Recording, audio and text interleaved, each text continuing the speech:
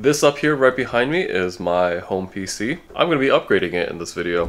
So a little bit about this PC. It's running a Threadripper 2990 WX on the MSI Creation motherboard. I don't remember exactly what chipset it is. And it's also got a 3090 Seahawk running off an Corsair HX 850 power supply.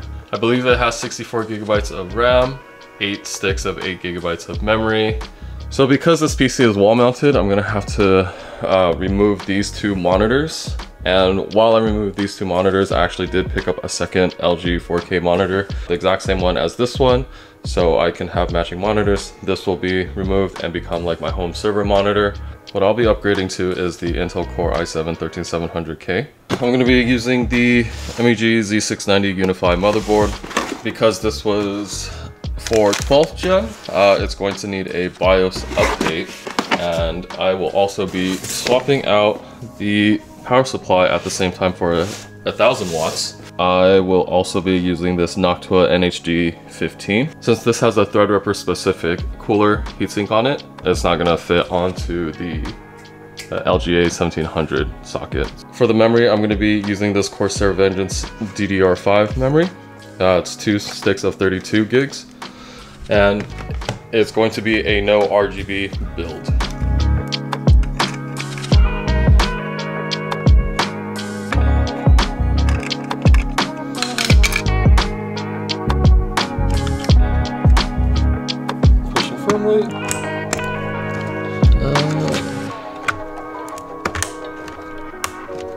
This is the Spatium M470 drive. It's a 1 terabyte. It's a PCIe Gen 4. It's not the fastest drive out there, but it should work. And I'm going to just install it in this top slot right there.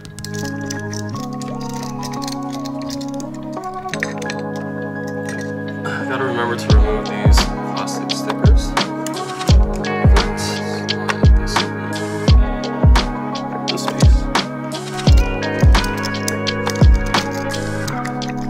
Since this motherboard comes with a flash BIOS button, and because it needs the BIOS update to support 13th gen, quickly going through the instructions, I guess I prematurely installed the CPU and the memory. I just need to make sure to connect both the CPU power cables and the 24 pin, plug in the right one, and then also rename the BIOS file to msi.rom. I'm extremely nervous because I've never used the flash BIOS button on a motherboard before, and so this is my first time doing it, and I'm really afraid of breaking the motherboard for doing something incorrectly, so wish me luck.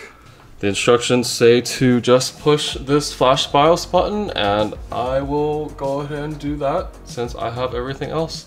Oh god, I'm so nervous. Pushed. Okay, so the flash BIOS button is now lit up. Okay, it's supposed to do that. Now the flash BIOS button is flashing. When it's done, it should just turn off. Is it that simple? That was really quick. That was maybe less than 10-20 seconds. Yeah, I honestly at this point I have no idea if the flash BIOS button worked or not. Gotta find a graphics card to see if it will do a display out. Got this spare RX 570 that I hope it's working. Should have it all plugged up, and I have it connected to that monitor right there. So the debug LEDs is constantly switching between the CPU LED and DRAM. So either the BIOS flash didn't go properly, or there might be something wrong with the memory itself. I don't think the board is bricked. So I took out one of the RAM sticks and I cleared the CMOS again, and now it's just stuck on CPU error on the debug LED. I have a suspicion that the BIOS flash didn't work. I'm gonna go find a better quality USB and try to flash the BIOS again, because I think that's the main culprit. Got this USB drive. So I vaguely remember that I had a problem with this drive because I found another BIOS on it. I'm hoping the problem is with this drive. 2 coworkers found that it was weird that the BIOS flashed only took about 10 seconds and it should be a minute or so. We're gonna try that. If not, I have a 12th gen CPU that I brought back home to plug in and access the BIOS and use the M-Flash BIOS on this motherboard. So really hoping it was just an USB issue. Boink. That went in way easier than the other drive. Here we go, flash BIOS again. Oh. Okay, I think it's actually doing something now. It did not go for this long last time. All right, success. Once the BIOS updated, it automatically reset and then booted up. Perfect. Now that I know this system is working now, I'm going to now disassemble all of this, do some cleaning. It's gonna be a long morning. Hopefully it doesn't take too long.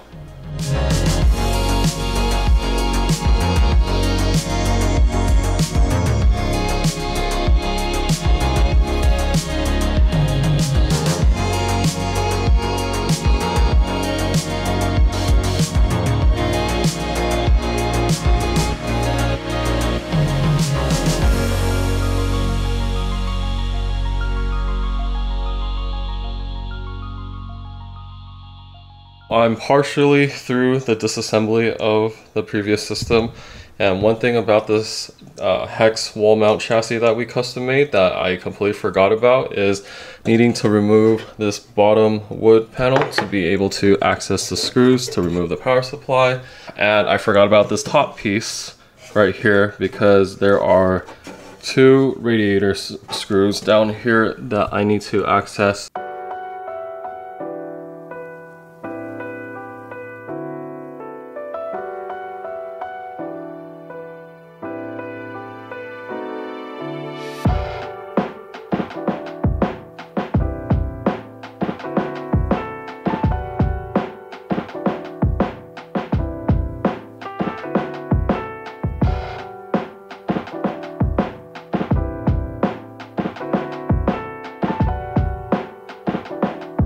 So cleaning the graphics card out of the way, I'm gonna go ahead and reinstall the power supply, but I'm actually switching away from this 850i watt, or 850 watt from Corsair, excuse me, the HX850i to the MSI MPG A1000 something something PCIe 5. What I do really like about this is that, as you notice, there is a little bit more clearance switching to this new unit versus the Corsair one. And with that, it should make it a lot easier for me to feed the cables through the back.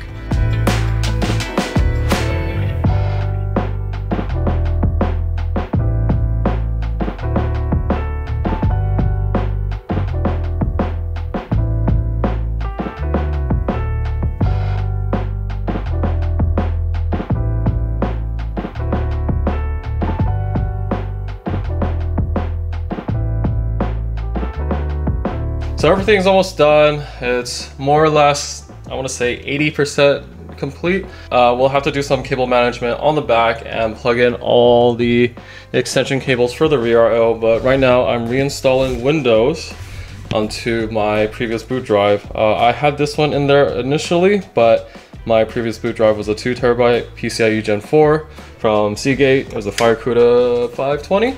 So I figured, why give up the extra terabyte? So plugged in the 2TB, waiting for the install. Once that's done, I could do the remainder of the cable management and then get it back on the wall.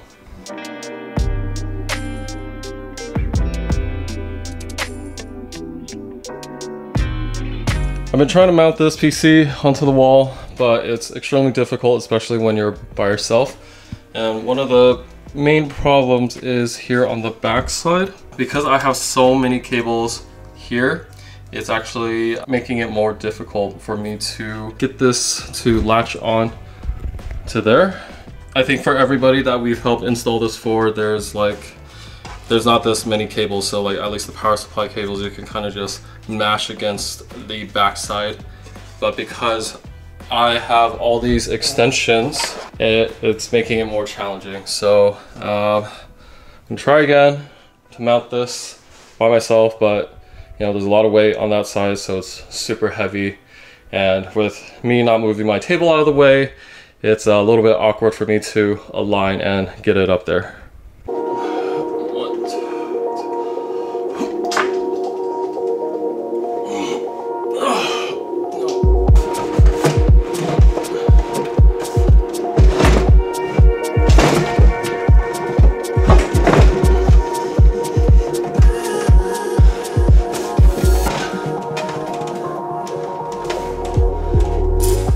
can hear, I'm out of breath because this thing is heavy, and trying really hard not to drop it.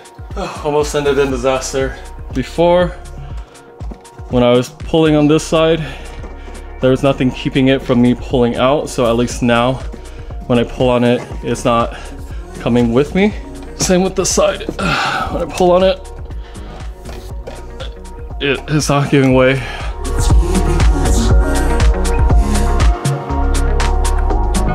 So I ran through my 70 gigabyte transcoding test through Adobe Media Encoder 2022.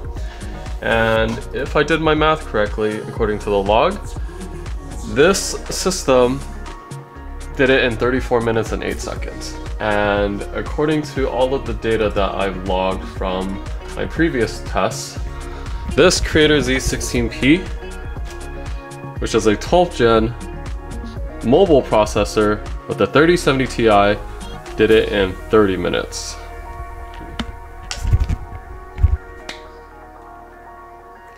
PC's done, it's all set up, seems to be running just fine, no major issues. I just gotta figure out cable management because the channel runs that I bought were too small to fit all these cables. As for why I upgraded this PC, why I upgraded from the Threadripper, the Threadripper plus the 3090 that is currently on the system, it was exporting just as fast as a 10th gen Intel with like a 2080 mobile GPU when I did my 70 gigabyte transcode test. You know, taking 70 gigs of Sony footage from when I went to PAX East, transcoding it to ProRes 422 LT preset inside Media Encoder, because there's something funky with Premiere Pro taking in Sony's FX3's 422 10-bit footage. Once I transcode it to ProRes 422 LT, it works just fine inside Premiere Pro. Like, it plays back fine, it edits fine. Like, the fact that the 2990 WX Threadripper plus the 3090 was getting outperformed in some cases by a 10th gen Intel laptop with a 2080, and then starting to get beat out by a 11th gen i7 with a 3060 laptop, and then the 12th gen i7 with the 3070. That signaled to me there was something about the CPU that was holding back the render times, right? Upgraded to the 13700K, put the 3090 in it, and while it does perform better than the 2990 WX Threadripper, it's performing just about the same as my 12th gen Creator Z16P.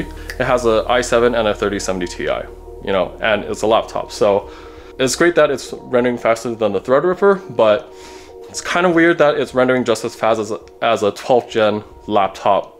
I've ran the export test on this desktop with a variety of different settings, and the only time I saw the render times drop was when I enabled the auto overclocking through Intel's XTU, which during the rendering it bumped up the frequency to 5.4 gigahertz, while all the other tests I was running was at 5.3. All right, future Dalton jumping in really quick, because while I was recording my original video, I completely had forgotten about the Z17 completing the transcode in 25 minutes. So in my original video, I was talking about potentially how it could be a Media Encoder software optimization issue, how it's not taking advantage of faster and better hardware. If the Z17 is able to do it in 25 minutes while my desktop is doing it in around 30 to 34 minutes, then it's absolutely not the case. It's nothing to do with the software. The only thing that I can think of right now is, number one, I did something wrong during my setup, or like my settings aren't correct on my desktop, which are giving me these baffling results that I'm getting. Or number two, there's something just really good about the MSI Creator Z series laptops. Like, who could imagine that a laptop grade CPU and GPU from a previous generation is performing as well or outperforming a desktop grade 13th gen CPU and GPU, right? Something doesn't make sense. It's not making sense, right? If you have any suggestions or settings that I could try with my 13th gen desktop, you know, feel free to let me know in the comments, because these test results are actually accurate. You know, then if I want the best transcode times that I don't have to wait, I should be doing all my batch rendering or just doing all my editing on like a Creator Z17. If you made it this far into the video, thank you so much for watching, and I will see you in the next one.